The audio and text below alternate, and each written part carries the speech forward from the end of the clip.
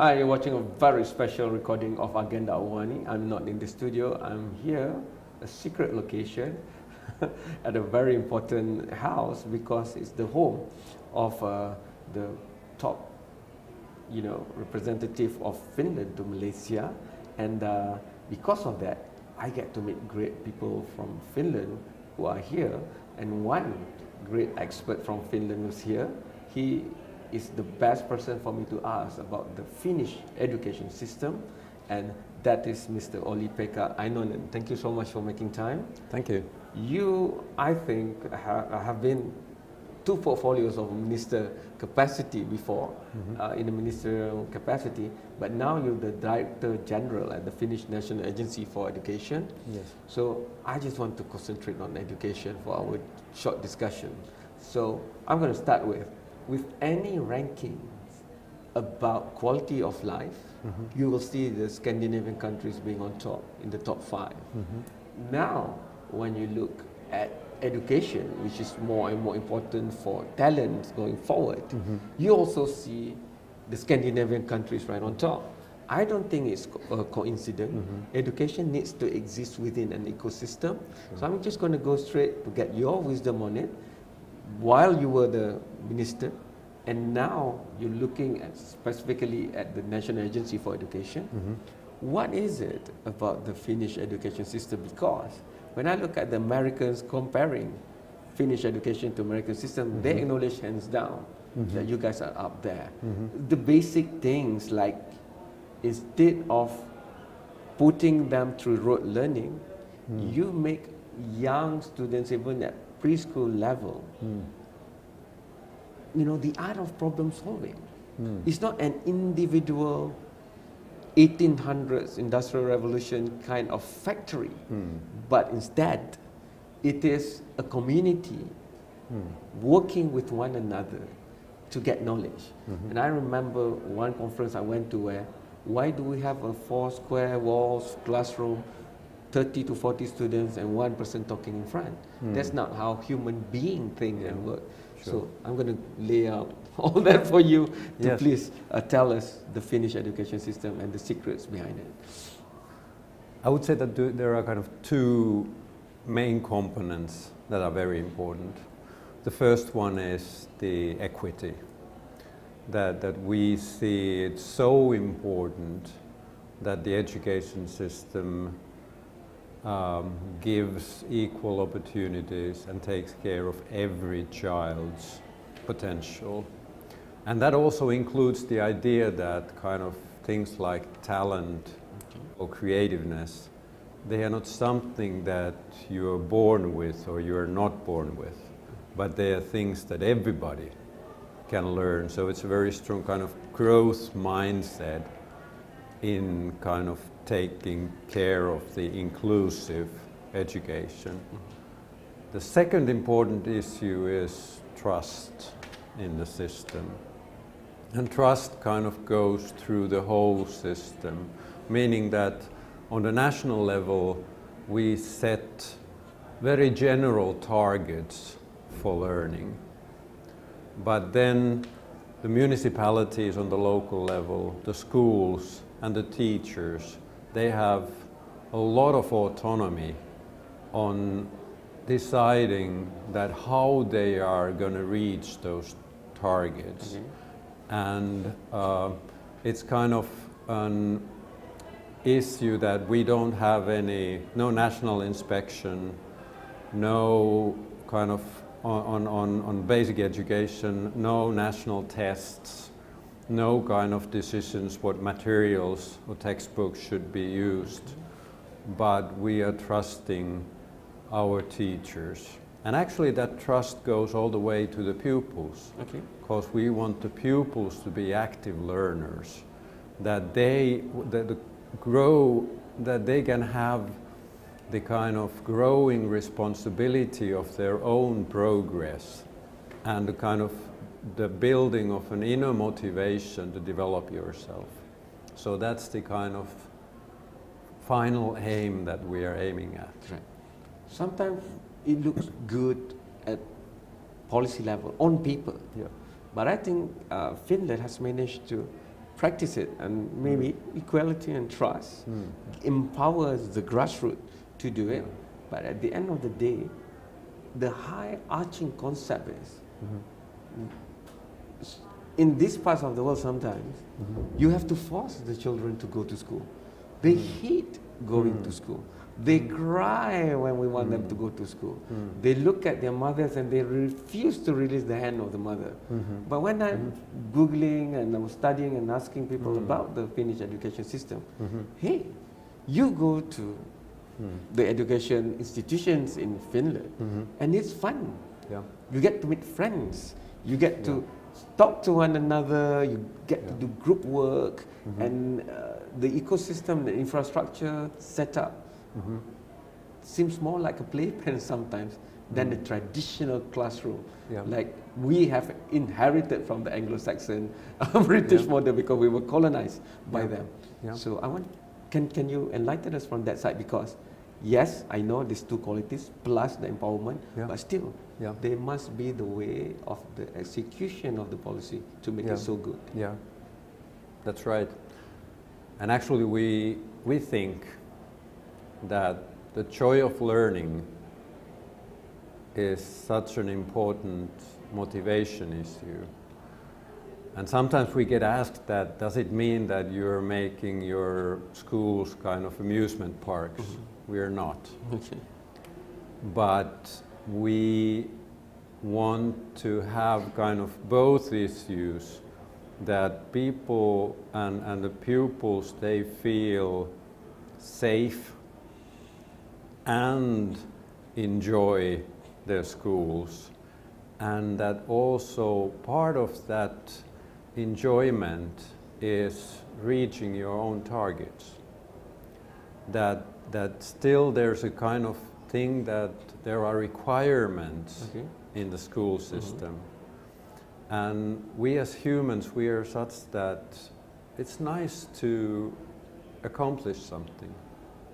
So it's then the ability of the teacher to kind of set the targets so that they can be met on an individual level. You have to kind of, we are not kind of assessing children kind of competing with each other, but kind of seeing that what is the right achievement for each individual.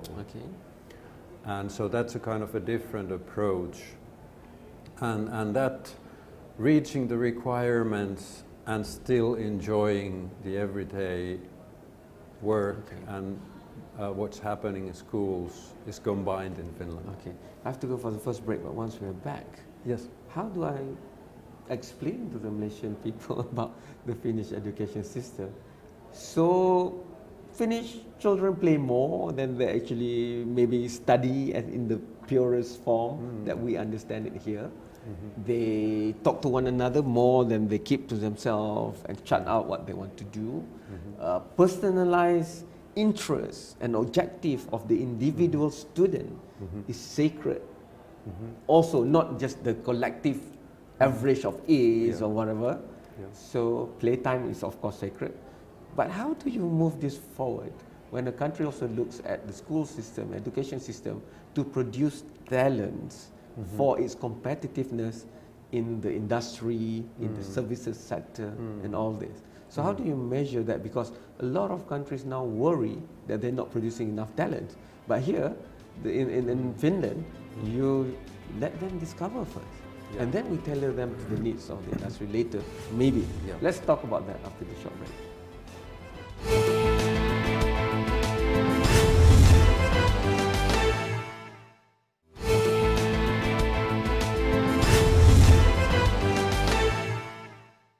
Hi, thank you for still watching a very special recording of Agenda AWANI. And education is an issue that all of us in this country will talk about and talk about and talk about. But I want to base the discussion after this only on the example of the Finnish education system. They're right up there in national ranking. They even are exporting their education in a sense. But Mr. Ainonen, the Director General of the Finnish National Agency for Education, the former Minister of Education of Finland, here, if we do not see our children, on average, of course I'm stereotyping, doing any homeworks, and we say, what? you learn in school today? Your teacher didn't go into your class, is it? You know, this kind of conversation is common. But in Finland, it's a norm for the kids to have little or no homework, you know, and the trust philosophy and equality that you talk about, that is the trust of the Finnish education system. I don't have to bog you with a lot of tasks for me to know that you are developing. So I want to move on from there to a lot of pressure on the political side. Finland also have a ministry for education. You've been the minister. How would you, give advice to your counterparts in this side of the world? Because in our side of the world, it is very, very political in nature when we discuss education. In America, it's the same thing, and I've seen analysis online where the Americans themselves are saying, hey, we're so political about our education system, we're not going anywhere much. The Finnish education system, they are not looking at it from the political contestation, but all sides of the political spectrum will agree it's about the professionalism of the education system. Yeah, that's quite right. Actually, already 20 years ago when I was the minister, that was the situation, and it has continued, that actually all the political parties agree on the education policy. So there are no kind of, in principles, there are no kind of different opinions on it. And it very strongly kind of relies on what the research tells us about teaching and learning. So there's a very strong kind of evidence-based background in the political decision making. And another thing is that, because the education policy must be such that it meets the everyday reality of a school. So when the education policy is planned, it's very important that there is a process that involves all the shareholders. So the teachers' unions, the research side, the parents' organizations, the municipalities' organizations. And there's a kind of a discussion for creating a shared vision.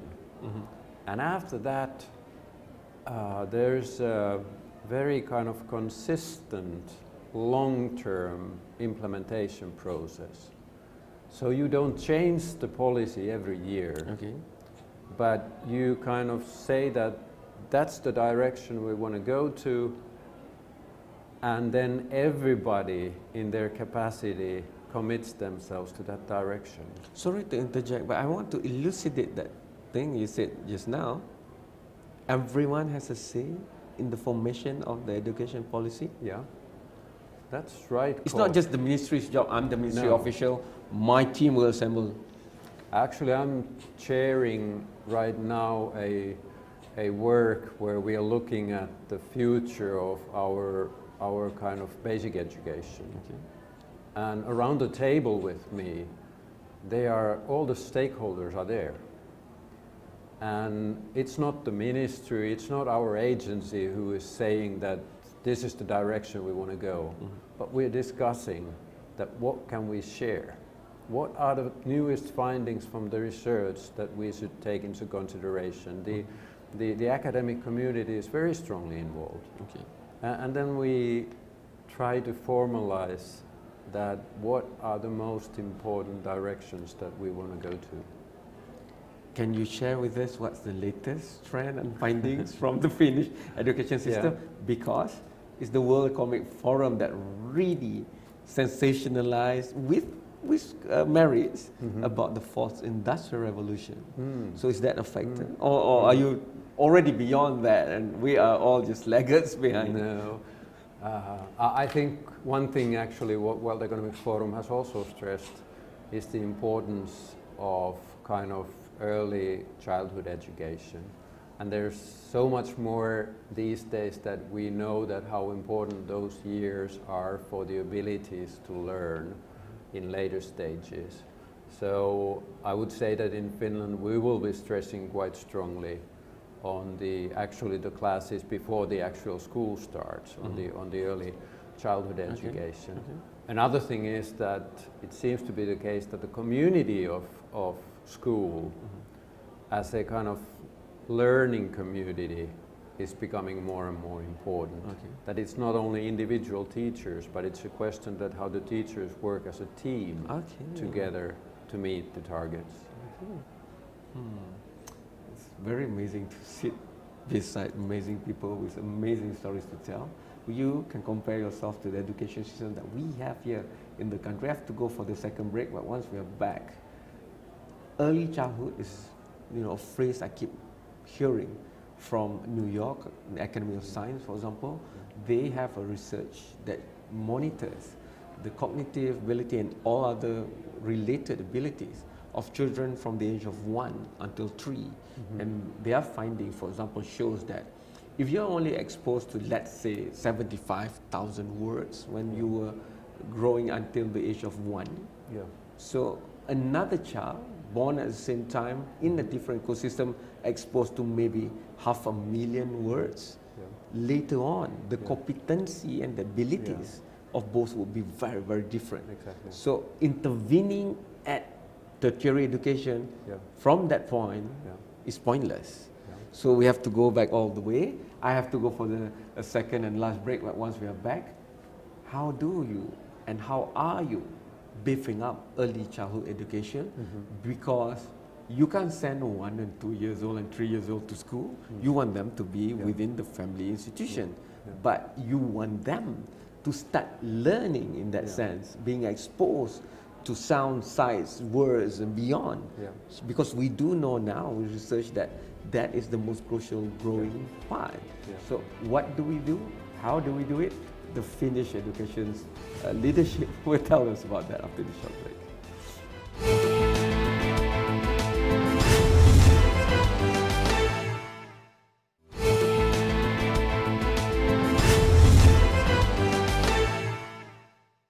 Never enough time with great people and great subject matter to be discussed.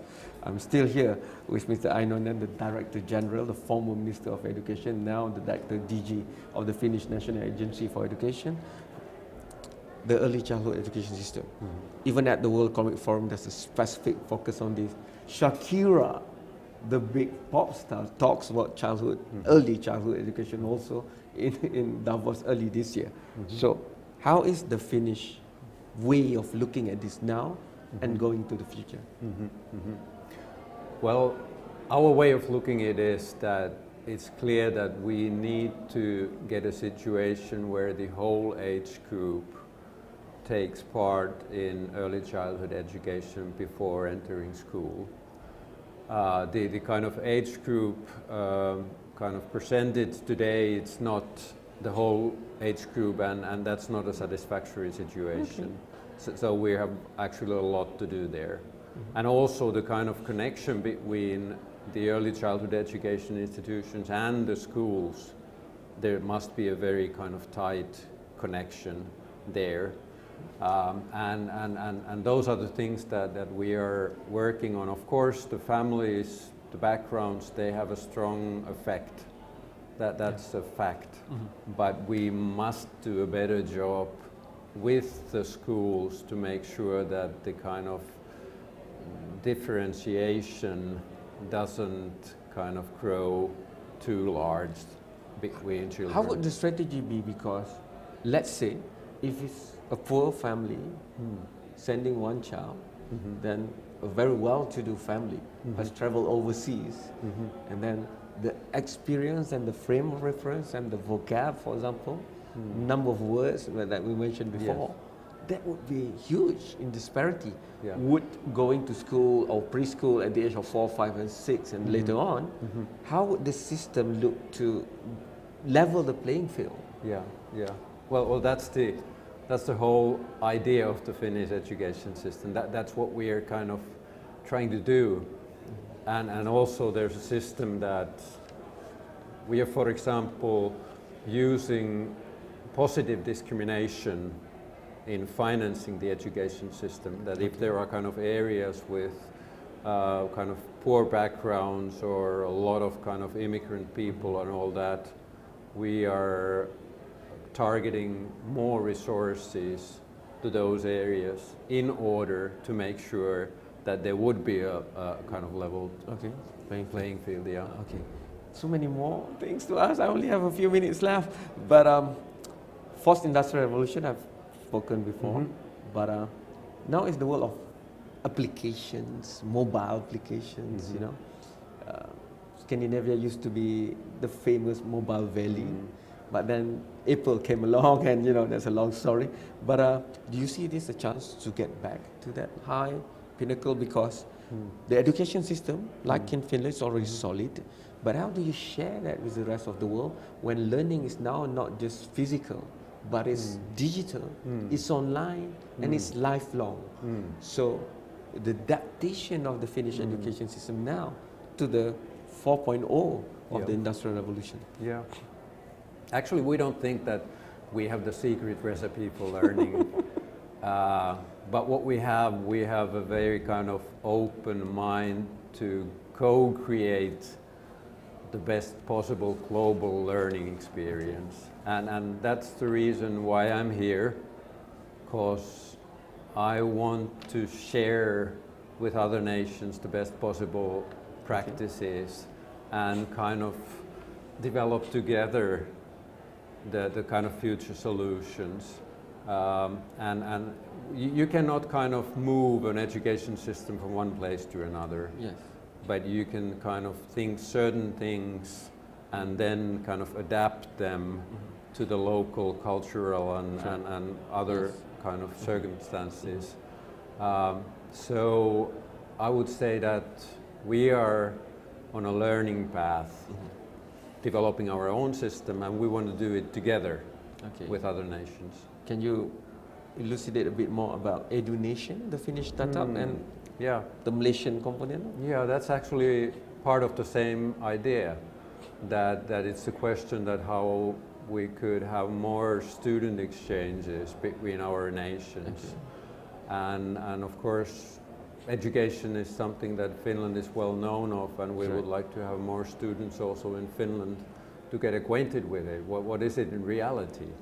And I have a very kind of personal connection with that one. My oldest son is going to come to Asia to study for half a year, and my daughter is in France right now in Lyon studying. So the kind of Industrial Revolution 4.1, it's a global phenomenon, and the working markets will be global. So why not give the students the abilities to study in that scene?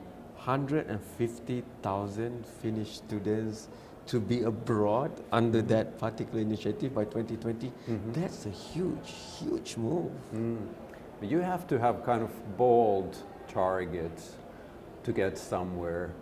I don't think that when Finland became independent 100 years ago, nobody would have said that we could be a kind of, in education issues, a world leader. But there were bold people on the road and made it happen. And I think this is the same thing. Right, cool. I have to give a sigh because that's all the time I have. But I was just going to say that before this, looking at many great attributes of the Finnish education system, you know, as a talk show anchor, I have to give one devil advocate's view. And before that was, but they're mainly a homogeneous society. More and more the world is global.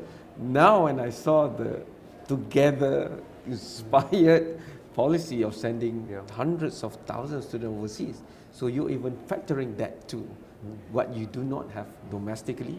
So I'm looking forward for a very great relationship between Malaysia and Finland, especially in education. Of course, you are always welcome to come back live to our studio so that you can talk direct to the audience in Malaysia. Thanks to you. Thanks to the Finnish embassy here. Thanks to you for watching and sending your own views to the matter. I know education is a very, very hot topic right here in Malaysia. So we have all the social media platforms. Download our Android and Apple iOS applications, and you can watch and give your critique live on your favorite mobile gadget. Good night and goodbye. Thank you so much once again. Thank you very much.